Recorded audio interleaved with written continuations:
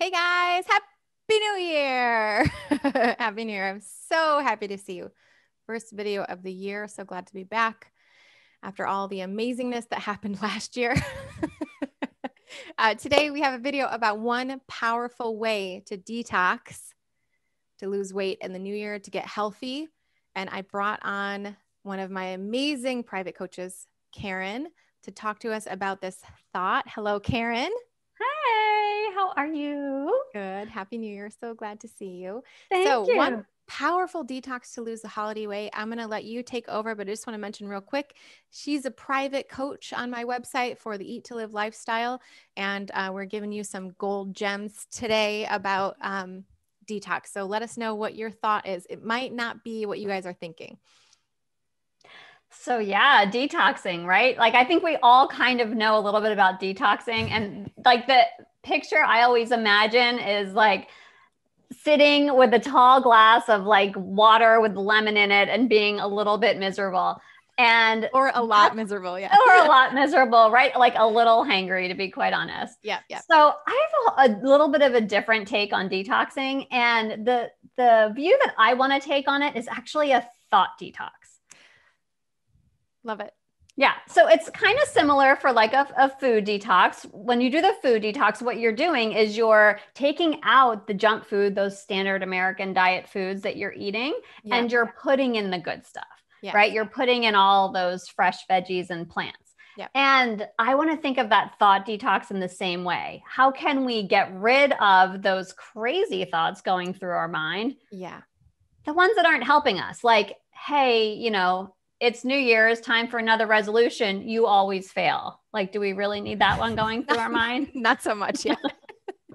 So, my idea of this thought detox is how can we get rid of those thoughts and how can we put in some good stuff into our mind for this new year? I love it. I love it. So can you give us some examples of, so we've already talked a little bit about the bad thoughts, maybe the ones that aren't so helpful, but let's talk about, I want to talk about what those thoughts might be and then how we can actually transition into those thoughts.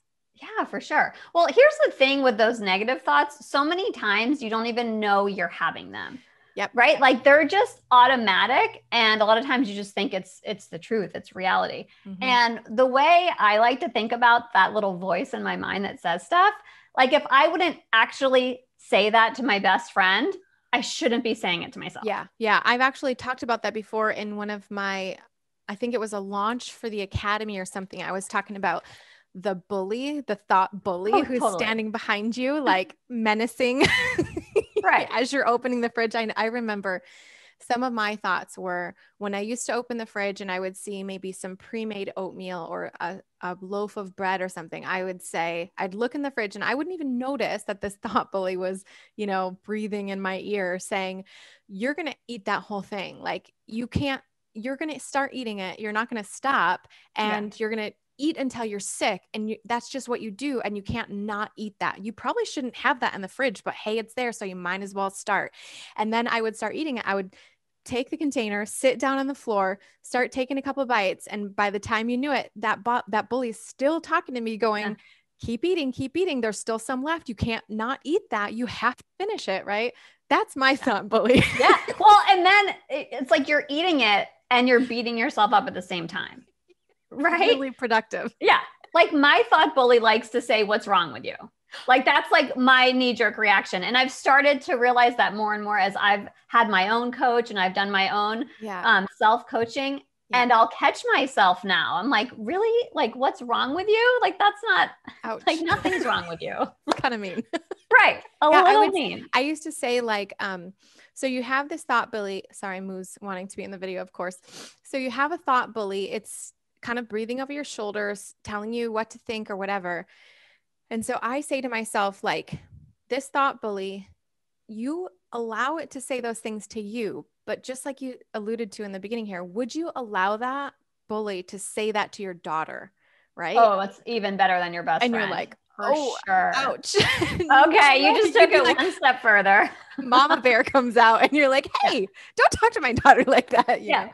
Yeah, exactly. Totally. And that's, that's a great litmus test, right? To ask yourself, would I say that to my child? Yeah. Would I say that? And so once you're recognizing those thoughts, we can start to detox them away, right? Like, Mm-hmm. are they super helpful? Even if they're true, right? Like you always gain the weight back. Well, is that true 100% of the time? Usually it's not. Right. But if it is it super useful? Mm-hmm.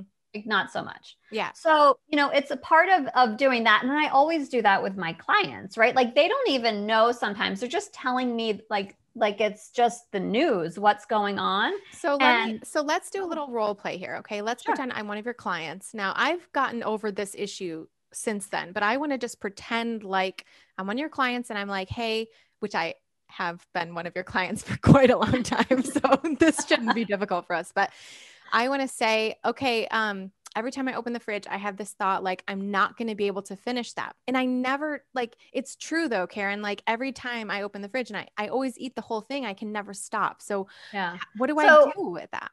Well, I mean, like, how do you feel when you think that? When you're opening the fridge in the moment, how does it feel when that thought runs through your mind? Powerless. Like I'm on a speeding train that's run away, Right? Yeah.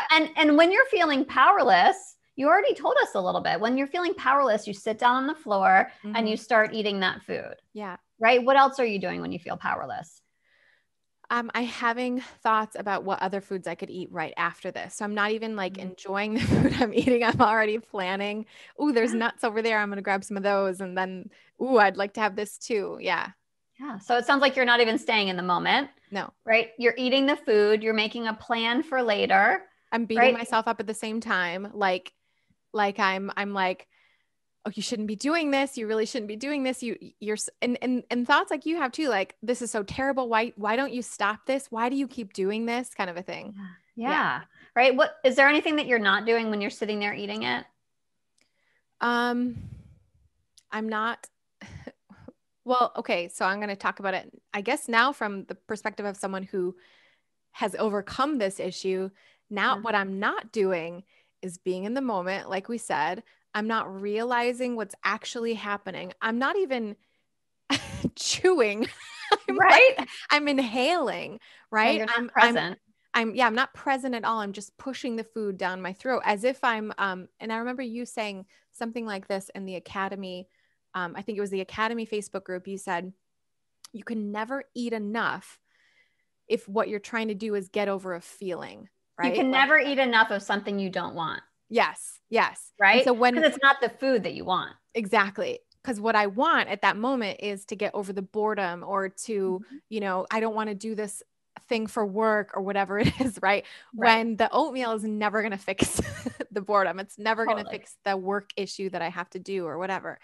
And so I'm not focusing on what I really should be doing. I'm not, sticking to my plan and things like that are obvious. But I think the one that for me is the biggest one that I noticed I never did before is is that idea of inhaling. I'm not even present. I'm not even, it's like someone just put on, blinders and a gas mask or something. And it's just like force feeding me or something. Like I'm not even knowing what's happening to me. And then afterwards, that's where that question comes, like, what's wrong with me? Why do I keep doing this? Because I didn't even stop for a second to notice what was happening.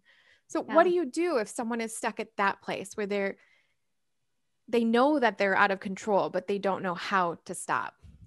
Yeah, well, for sure, the first step, and I know that everyone always wants to get to like rainbows and unicorns, right? But the very first step is to realize why you're doing it. And what are those, what are those cues that are getting you to take that first step? What are you feeling emotionally? But also realizing every time I think this thought and I feel kind of cruddy, I sit there in front of the refrigerator and I do this.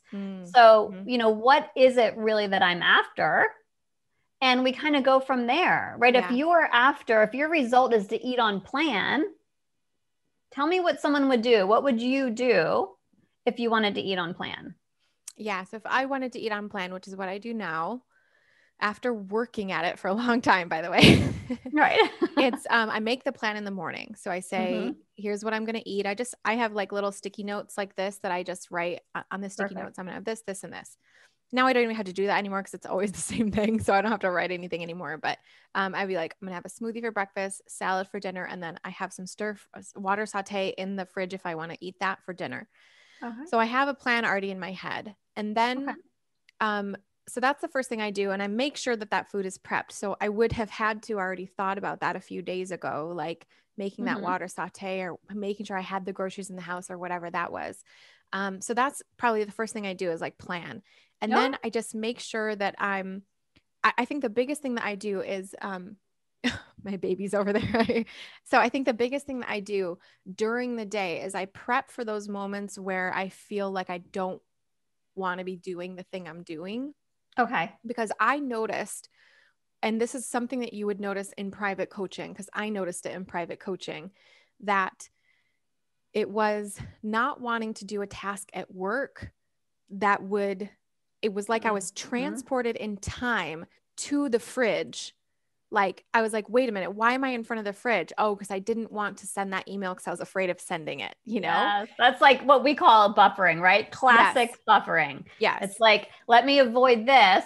Yes. By doing this. Yeah. And so it's kind of an in-depth solution, but what I needed to do, and I had to get it with a coach. I could not I didn't even notice it, you know, because that's I think a lot of people have that where they're like, I don't even know how I get in front of the fridge. Like I was just totally unconscious what I did.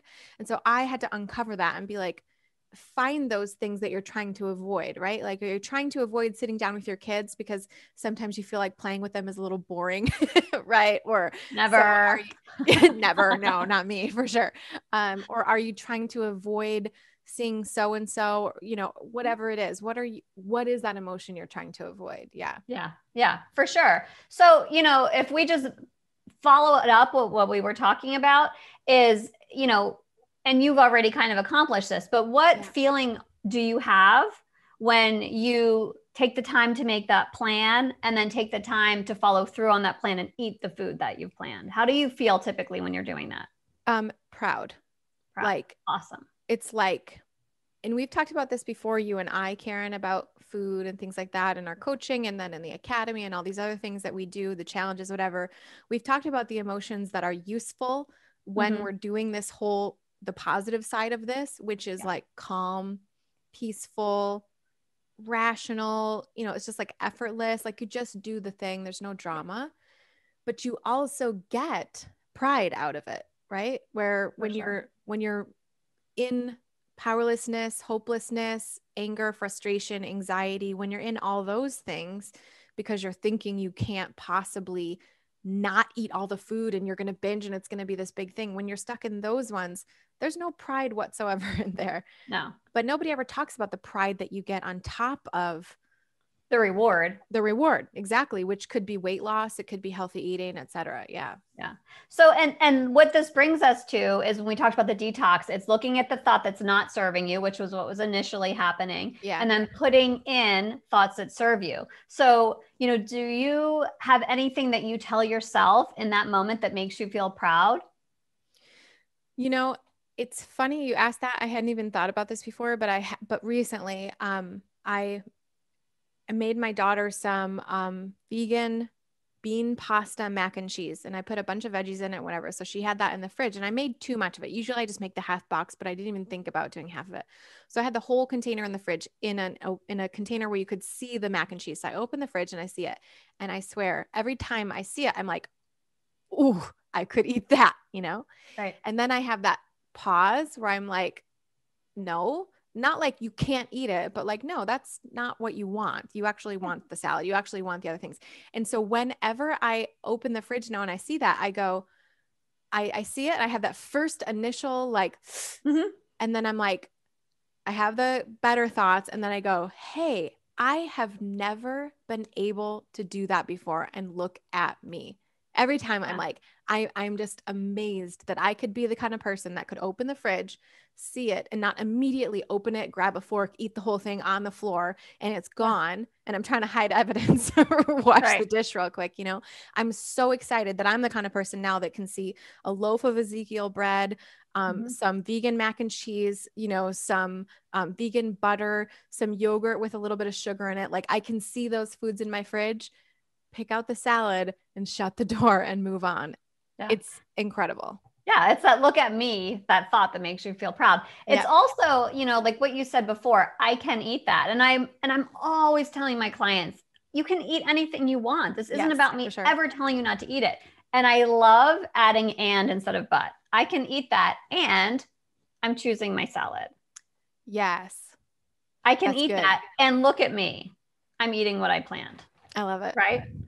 So, you know, obviously, like that's just a snapshot of kind of what we do. But the whole thought detox is really taking a look at those thoughts that aren't super great for your mind, right? That aren't giving you the results that you want, and putting in thoughts that do. And it's not just thoughts, right? Like, it's listening to positivity and listening to helpful things and, you know, watching documentaries or programs that put positive things in your mind, right? I kind of joke about it, but you know, do you want to watch the Bake-a-thon on Food Network about like cakes and cookies, or do you want to be putting in some positivity in your mind? It's actually funny, and this is maybe a little bit embarrassing, but you know, Eat to Live Academy is an 8-week course that I created last year. It's tons of videos, like hours and hours and hours of videos. And the other day I wanted to go find something I said to see how I said it. And I ended up watching the whole video, and I like learned all this stuff from my own videos. And I was like, wow, I really was on the ball that day when I said that, you know?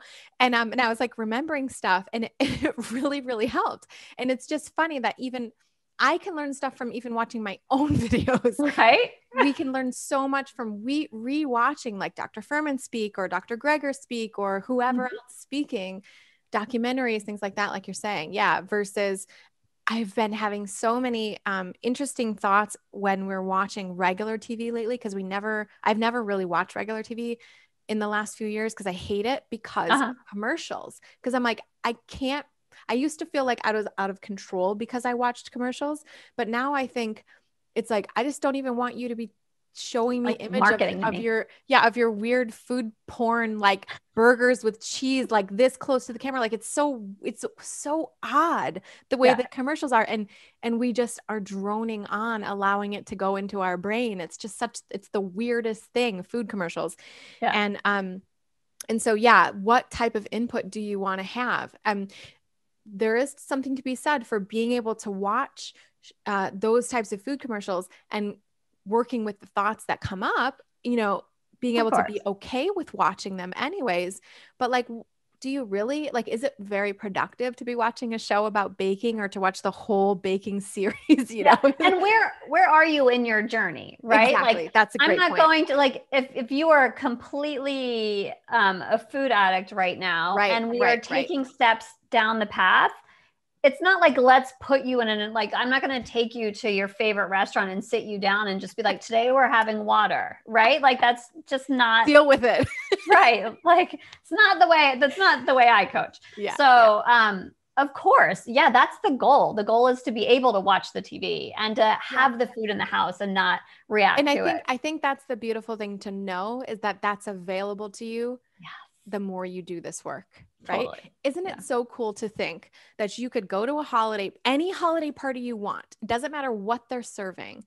Any party you want, you could go to the Super Bowl party if you want, where they've got the worst of the worst food, and still stick to your plan. Like, just to be that kind of person that would never have to worry about having, you know, your favorite foods in the house because your kids eat them or your husband eats it or whatever, to know that that's available to you after you've done this work. Totally. And, you know, I have to say, one of my clients, who is just an amazing woman, she said to me towards the end of our work that she was able to go to a family function and connect with her family. And she hadn't ever been able to do that because she had always thought about the food what am I going to eat? What are they going to have? What if I eat too much? Like, all of the food stuff. And she said, for the first time, I was able to just go and connect. Like, wow, you know, so that's the goal. Yeah, that's what it is. Totally the goal. Well, that was awesome. Thank you so much, Karen, for that. I appreciate that. And I want everyone to be considering your own thought detox. How does this come up in your life? Just start noticing. I think that's the thing that, first of all, people don't even know that this is the cause of everything, that just your thoughts are the cause of all the things you're doing. So when we can just start to pause a little bit and see that thought bully behind us, what are they saying? That's a great place to start. So thank you so much, Karen, for this.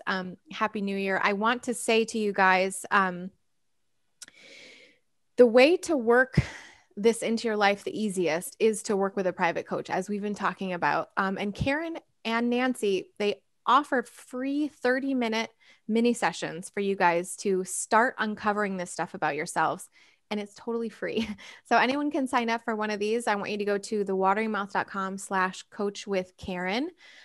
You can sign up on her calendar, get a free 30-minute session with her, and she will start to dig into stuff with you to find out if private coaching is going to be useful for you. I mean, spoiler alert, it's useful for everybody, but you can at least just sign up for the mini session, see what you think about it. In the new year, I mean, I hesitate to talk about like resolutions and all that kind of stuff, because it has a connotation that you're just going to like do it for a while and not do it. But what we're doing and what my mission is to help you do it for life and to love it, right? Watering Mouth, giving you the recipes and mindset to eat, to live, and love it for life.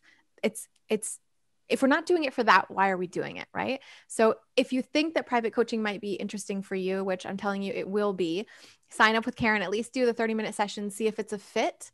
And you won't regret that. We also are offering the Eat to Live family, which is coming up very soon. It's going to be a monthly coaching membership. You can sign up for interest. If you're interested in that, we can give you more details.